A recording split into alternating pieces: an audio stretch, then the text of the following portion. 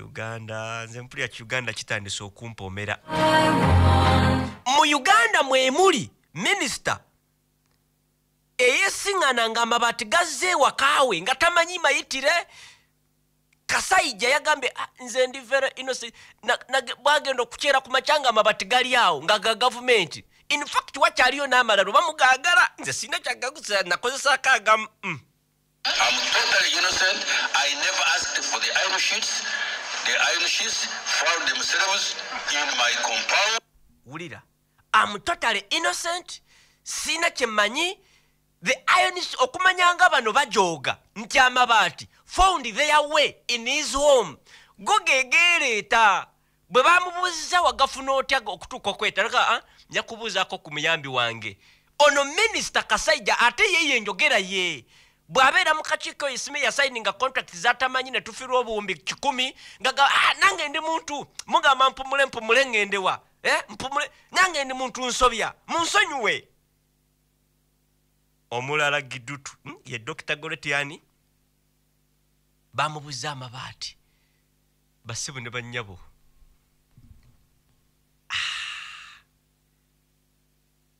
Ono Matiya Kasayija ate ye njogera ye. I'm totally innocent. I never asked for the iron sheets. Ndi innocent. Sisabanga ku mabaati. The iron sheets found themselves in my compound. Nti amabaati gereeta ne gajja mu compound yange ne nkozesaako agamu gakyaliyo eminwe nga 3 gye gali weba wagagala nze sigeetaaga gaago nze nalabi sina na kyemmanyi kanyumidde nnyo Katonda wange. I'm totally innocent. Ndi totally innocent. I never asked for the iron sheets. Sisabanga ku mabaati. The iron sheets amabaati found themselves in my compound. Gesanga gamabaati gegesanga nga gali maka oba compound ya minisita waffe gwe bayita Kasayija. Basebo ne bannyabo dino lye Egwanga. Uganda zaabu. Uganda olimwa.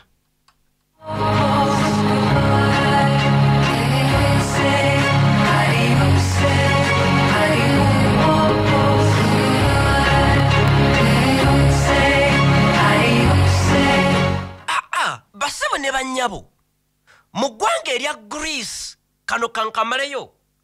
Mu ggwanga erya Greece wabaddeyo akabenje ka train ne katta abantu nga 46. Akawungeezi minisita wa infrastructure and transport n'aresigninga yesterday Joe mu kabenje ka train akaguddeyo. Minisita yagambye it is my duty okuresigninga because wabanga wasobola okugawa akabenje mu ggwanga erya Greece abantu just 4 ne bafa mu train nga takavunaanyizibwako. Yaresigninze minisita wa infrastructure. Wano oli ne bwe bamukwata lubona. Amazima ga Katonda muggulu agamba siina gye ndaga. Basebo ne bannyabo oba tuli mu gundi oba mwami Museven mpoza ali South Africa. Niye ayinza okuba yakumya amaze ebbanga South Africa. Oba ebigenda maaso mu ggwanga lyakulembera abimanyi.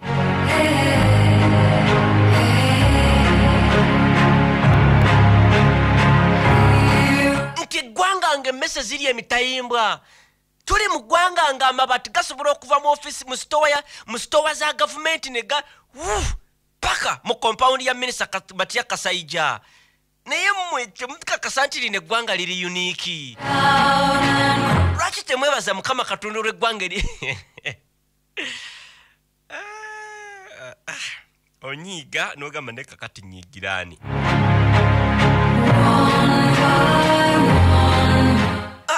Genda basebo ne bannyabo mu alipoota eyafulumiziddwa Parliament n'olwaliro gye bagenda discussingako nagisomye n'enjagala n'okkaaba. Nnyo olwagize ne ngamba naye ani gwe nkaabira.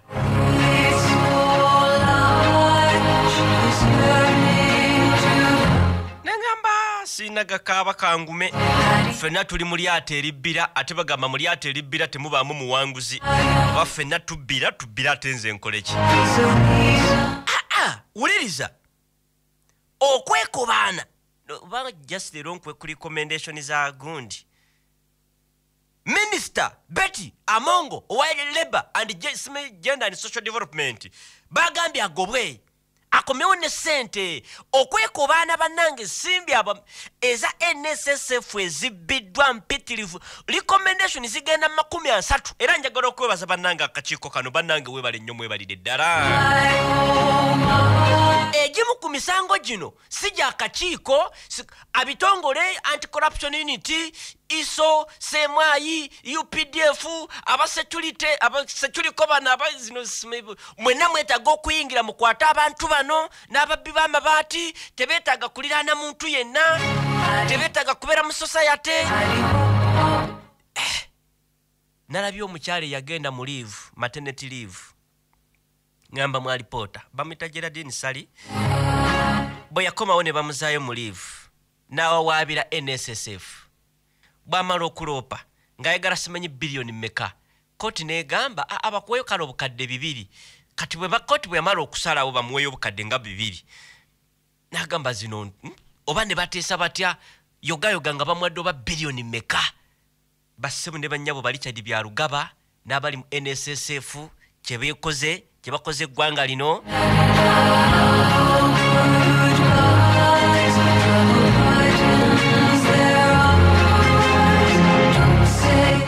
Alipoota nja kujoogerako wiiki ejja yonna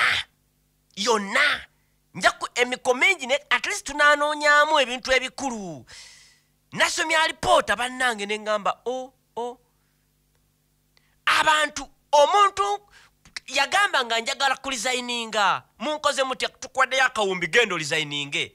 Amateeka mu nsi yonna wano mu Namuggwanga erya Uganda okujjako ng'omuntu bamugobye ku mulimu n'agenda mu kooti nga baburikinze contract ye kwe kumusasula naye omuntu abamu baalabanga contract ziri kumpi kuggwa kunaga ye lwaki sirizayininga ng'ebula oyo omuntu mu kampuni yonna agenda ng'akoze weeringiro okulizayininga tebamusasula.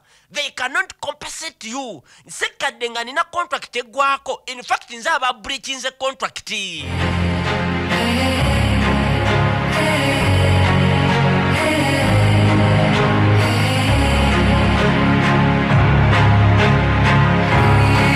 Weetagawo name and shame, weetagawo ekitabo ky'abantu ababbye eggwanga lino, kyetaaga ensi yonna ebategeere, tufune ka magazini, tukatimbe bulwamu ku zi billboard zonna nti ono mubbi.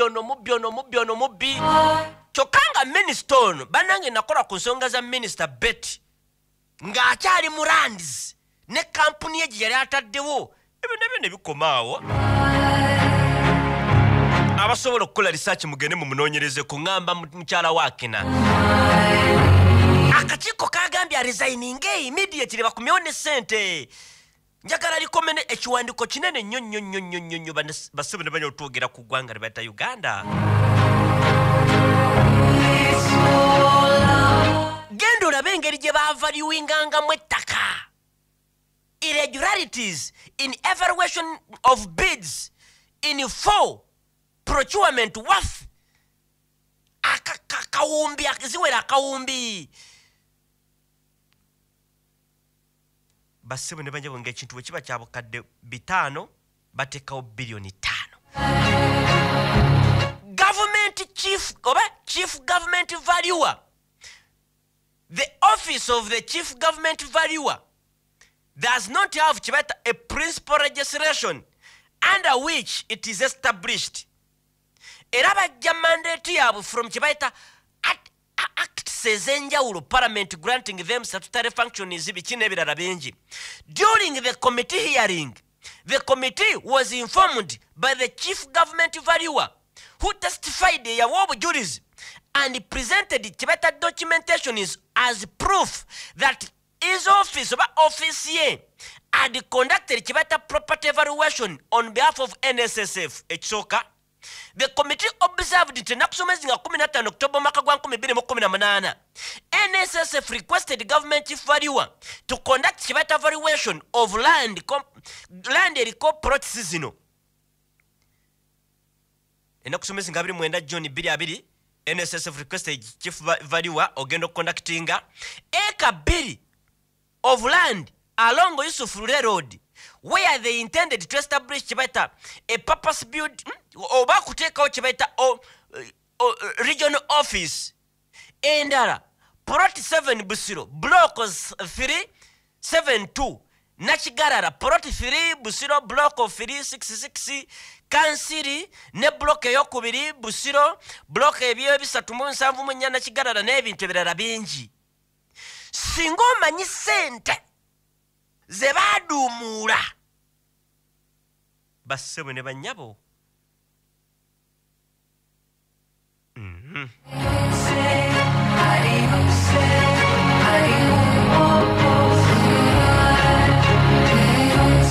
Obubbi bwa syndicate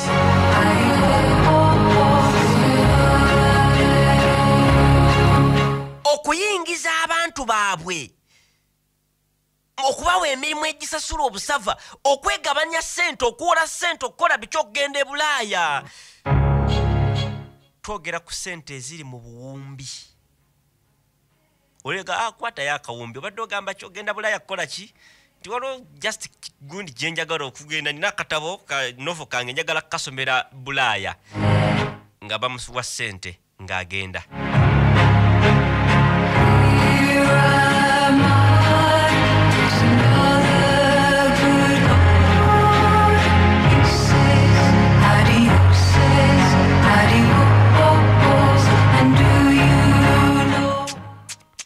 Muzeyi toyina kuva ku main kubanga singa bano bakwatibwa da n'olwokuba muzeyi talina kuva ku main.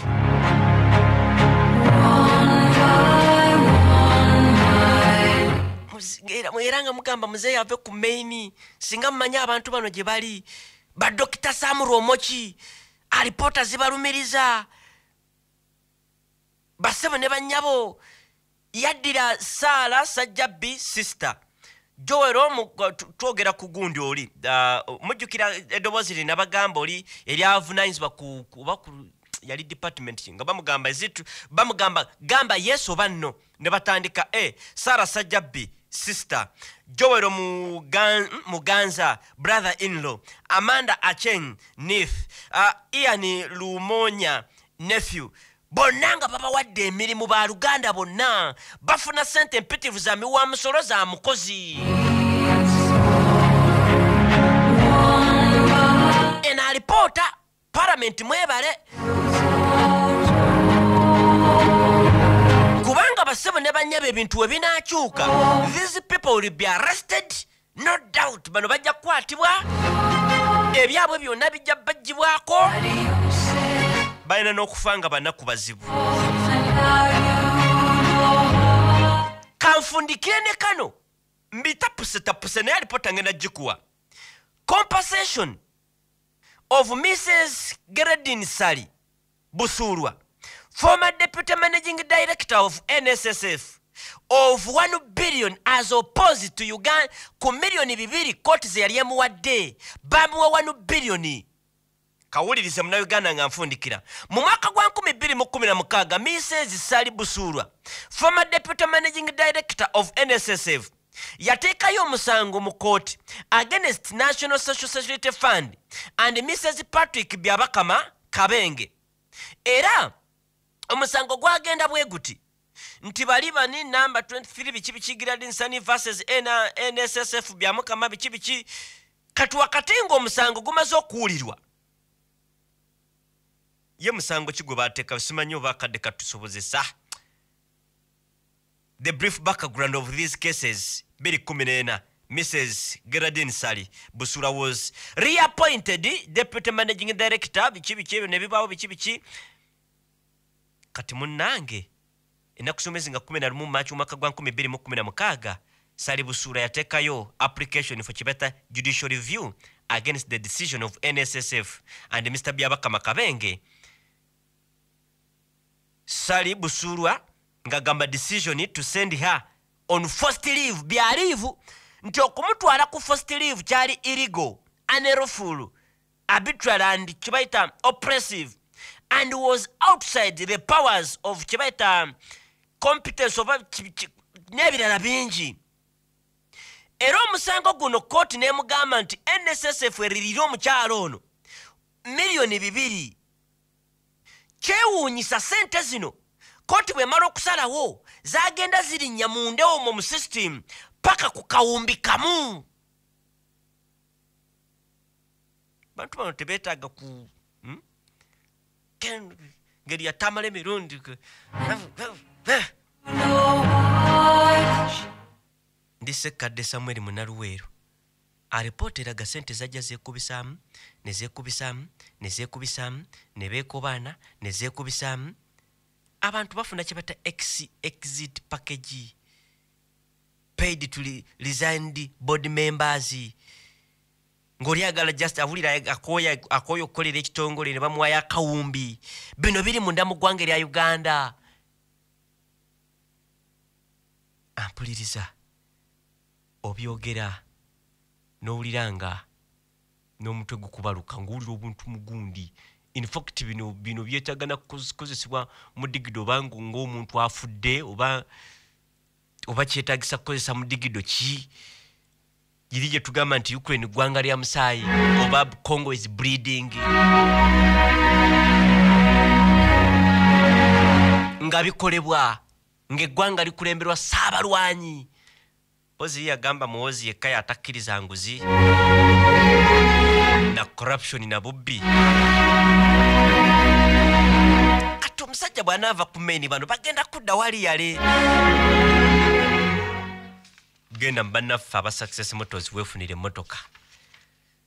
Alipoota yonna nja gye kutuusaako. Ndowooza owulidde eggwanga erya Uganda. Kati Matiya Kasayi gy'agamba amabaati gaveno bugenda okukyanga gali mu luggya lwe. Amos Lugoloobi yateeka ku bimba bya mbizi. Mbu yagagijjeyo naga bannange. Wekibanga mundaba bubi nnyo. Omukyala bamwise yataddeko ne mask katajjiremu element tayagala bamubuuza ebibuuza gamba nja kwebuuza. Because tetujja kwekweka mu ddembe ly'obuntu simanyi ddembe lya human rights sitandike n'okuleeteramu human wrongs nedda. N'alipoota yiino baajanja. N'akakiiko akalala baakataddewo okunoonyereza ku mabaati. Kasayi gyerabiseeko. Amos Lugoloobi tuteebereza naye ajja kulabikako. Ne bonna abaafuna amabaati. Kasajja ye yabagambye amazima ye bw'atera okukola waliwo yatabukamu nange ensobya ndi muntu mpumule wa ono natayagala kuwummula Matiya Kasajja abadde mu gavumenti okuva emyaka mingi nnyo ng'ali mu gavumenti.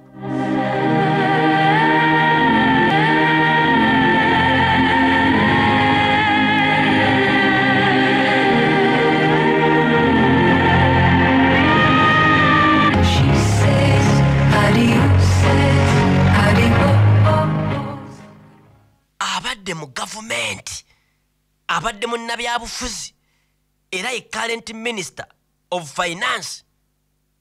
Ekifo kino yakiddamu 2015 ng'azze mu kifo kya ng'asikidde Maria Kiwanuka mumujjukira. Kasajja si mwana muto bassebo ne bannyabo ayina asinga ne mwami oli Kaguta Museveni obukulu. Because Kandabe ye yazaalibwa mu mwaka gwa 1949 gy'emyaka 78.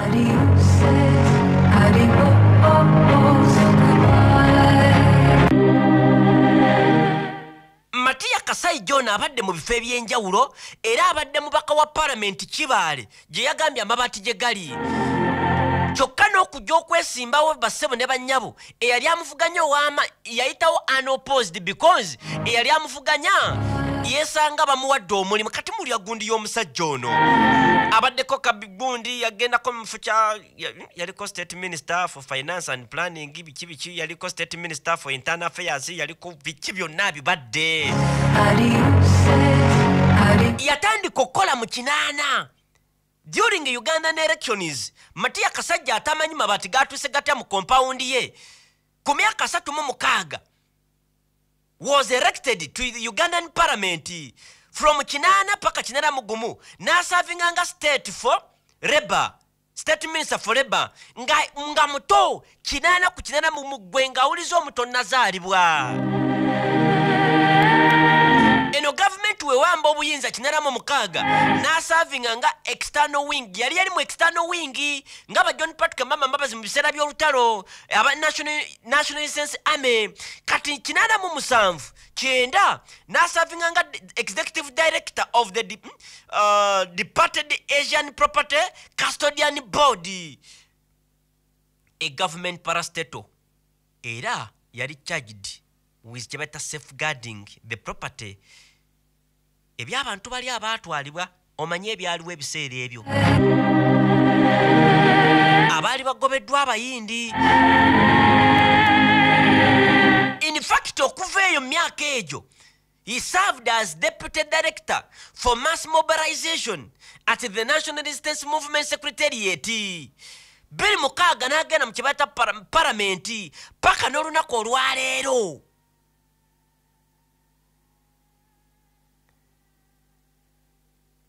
mugambe alizayininge ojja kuwulira n'ebitongole activities zakoze mu African Development Bank, East African Development Bank, International Monetary Fund, Islamic Development Bank, Tourism Investment biki, Guarantee Agency biki. Kasajja mugamba awumule ajja kugamba mpumule ki ndagewa nange ndi muntu nsobya kati mumwagala mpumule ngendewa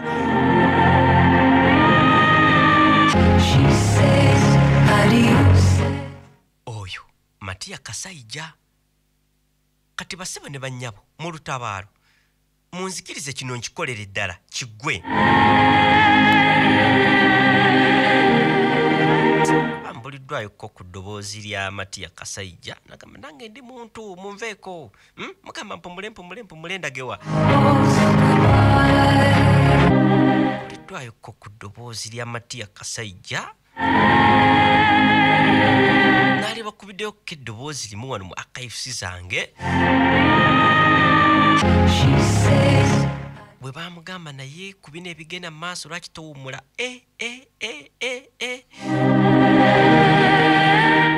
oba lino lisobola okukola please siri katonda waliwo atakola nsobi ku musobono waliwo atakola nsobi ababuuza waliwo atasobola kutyanga amabaati gali mu makaago zisusse zitya bamugamba ezizo nga zisusse olowooza omulimu gwendiko gufaananga baminisita abalala okukwatirira eggwanga mu byensimbi n'enkulaakulano oguyise mutima gwakuzanya n'omutu oluusi kugera nugola kindi gukoowa nga nvumula ntya agambye n'omutwe gugenda ne gukoowa His Excellency omusajja alina emyaka 78 agambye omutwe gutuuka ne gukoowa bamugamba ensobi ezo zisusse bagamba wumule mpumule ki amabaati yageekangira mu lujja basebo ne bannyabo tuli mu lutabaalo twaluyingidde dda bino byonna tubyogera ku musajja ono munda mu ggwanga basebo ne bannyabo erya Greece sitoleka njikuwe mu bujjuvu oleme kunneekwasa ekiro ekyakesa ku nnaku olwokubiri waliyo akabenje ka traini ne kaleka bannansi b'eggwanga erya Greece. In fact waliyo n'okwekalakasa wetujjidde ku mpewo ng'abantu bali mu kwekalakasa just olw'akabenje. Akabenje bwe kamala okugwawo ekyaddiridde transport minister gwe bayita Costas resigned olunaku lwajjo saying that he felt yawulidde it was his duty to step down as a basic indication of respect for the memory of the people who died so unfairly. nkikuddiramu nti minisita avunaanyizibwa ku infrastructure and transport kati goyinza okuyita tumuyitani Jeno Katumba Wabalaweeri yarizaininze era mu kiwandiko kye n'agamba yawulidde nga it was his duty buvunaanyizibwa bwe to step down okuwomula as a basic indication ng'ekintu ekisookerwako ekiraga respect n'okujjukira abo abaafudde mu nfa oba oliawo etaabadde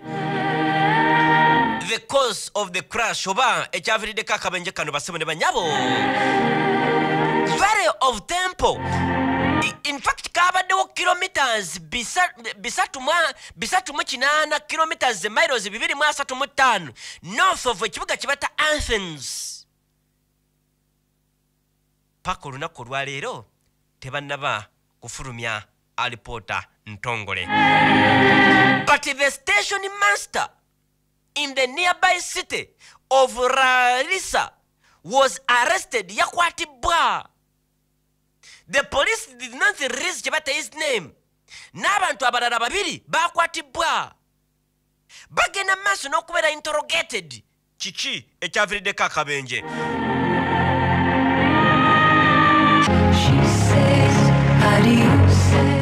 Bagamba tekinabeera clear kyekyaviiriddeko train bbiri okwetumira.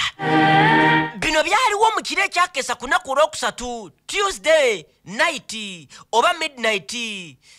But the state broadcaster gye bayita ERT yategeezezza nti more than it said it was more than 140 kilometers per hour. Gundi ze yali edduka. Bakawonawo said the impact nti ebyaliwo basebo ne banyabo amaanyi g'ebyaliwo gaddira abantu abamu ne bayita mu madinisa ne bagwa eri. Rescue teams kyagenda mu maaso n'okulabika nti ziyambako ne we tujjidde ku mpewo.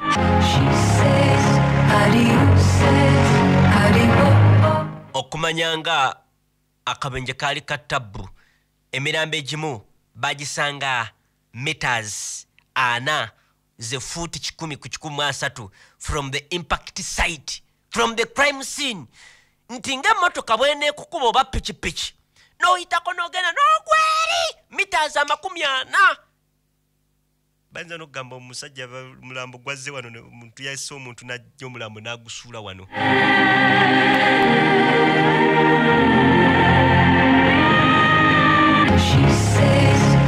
Era abamu ku basaabaze passengers ababadde ku train babadde baana basomero.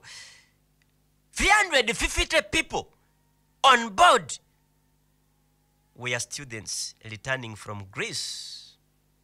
Waliwo carnival eyabadde egenze maaso nga bava mu carnival.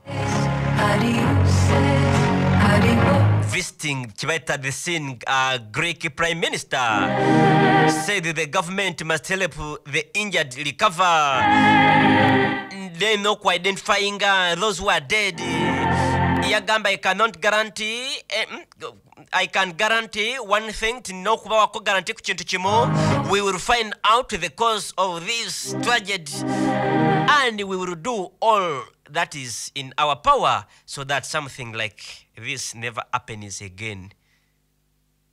Tugenda kukola ekisoboka nti kino tekiddawo kubeerawo. Abantu bali mu kwekalakaasa olw'abantu abaafudde. Kyokka ffe nga wano abantu abakwatibwa n'amabaati bagamba for resigning ffe over our dead bodies. Ndi Ssekkadde Samuel Munaluweero, Minister avunaanyizibwa ku by'entambula, yagambye ndaba kino kye kyetaagisa okukola nga tujjukira abagenzi. Nsuddewo, it is a basic. Nalowooza nga kino kye nina okukola eggwanga lya Greece. Sigambye mbu tulinga Greece, naye at least kale be batakutte lubona wano mu Uganda kale bagugube nene be bakutte lubona tuku misana.